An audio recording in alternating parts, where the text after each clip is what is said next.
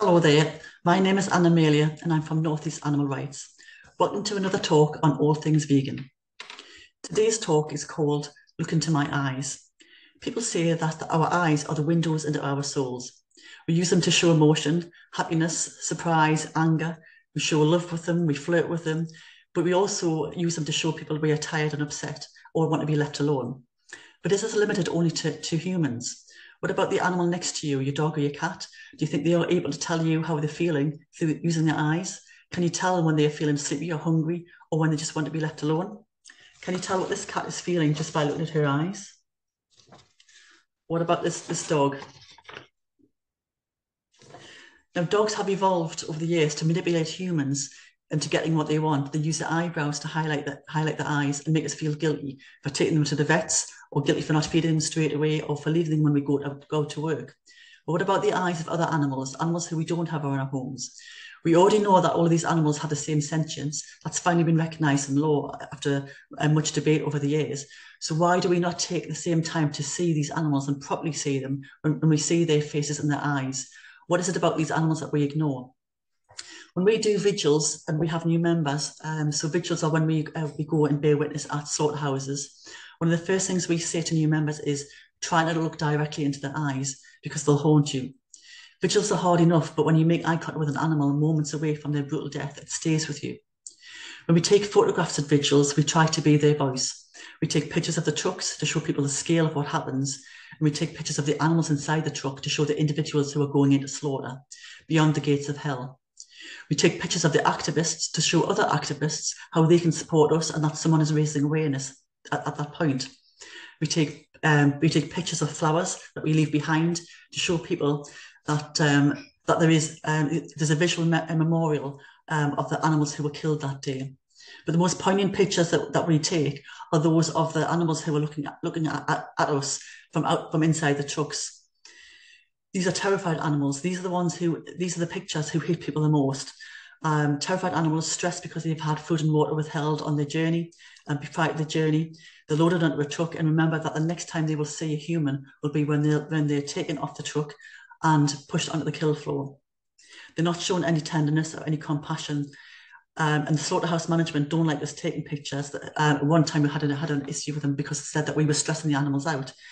They're completely missing the point that these animals are already very, very stressed and they're about to become considerably more stressed when they're getting pushed onto the kill floor.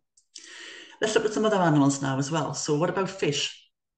Fish, when people are converting to veganism, when they're kind of like trying to make a conscious decision to have less suffering in their lives and their lifestyle, people will cut out beef, cows, pork, pigs, and then they'll say they only eat a little bit of chicken, a little bit of fish. So it tends to be cows, pigs, sheep, and then chicken, and fish tends to be usually the last one.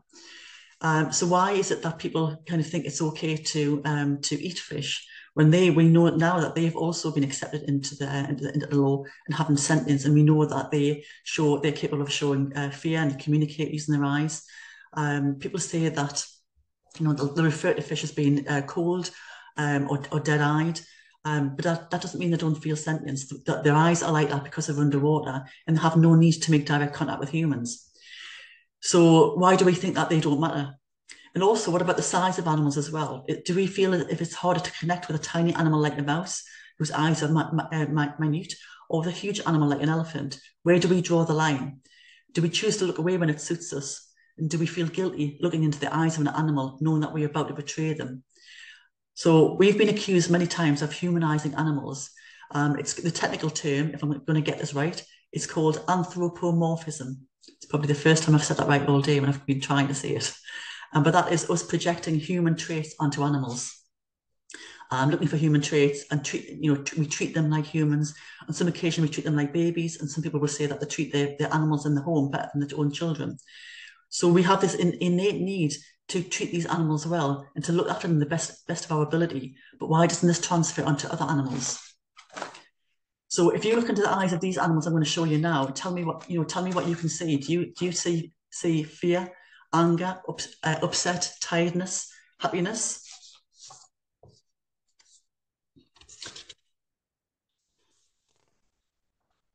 We have the zebra here. And another primate. And this gorgeous, majestic lion. And then we have another primate. So when you see these animals, it's hard for us to work out what they're feeling, but we use the eyes to connect with them, and we do try to project, maybe some human traits on them, and because that way we can work out, if we can project these human traits onto these animals, we feel as if we understand them a little bit better. But take a look at this next animal. So this is an animal who is already long dead. This was an animal. This was a beautiful cow, a very young cow, who was in a truck outside the slaughterhouse, and we were able to take a picture of this animal before they went to the death the other side. So we can see quite clearly that this animal, we know that because we were there, we could smell and we could hear, and we could see this animal. This animal was very, very stressed, along with the other animals in the truck. Very, very stressed, very confused, hungry and tired.